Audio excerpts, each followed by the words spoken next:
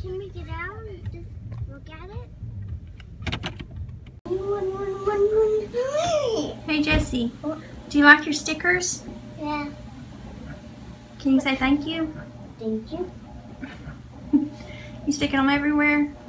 Yeah, like 1, 2, 3, 4, 5, 6, 7, 8, 9. Wow. But I have to get this word and this word. Okay. Hey guys, I'm in Jesse's room. He's right here. I picked him up today because I missed him. I just sewed half of all the drawstring casings together. I gotta put it back on the machine and sew the other half together. But I thought it'd be cool to show you guys what 100 drawstring casings, well 104 drawstring casings look like all sewn together. Don't worry, my floors are clean. Calm down. Hold on, I'm gonna film this. Look at all these drawstring casings. They come from Jesse's room all the way to the front door. Now I gotta turn it around and sew it the other way. Bye-bye.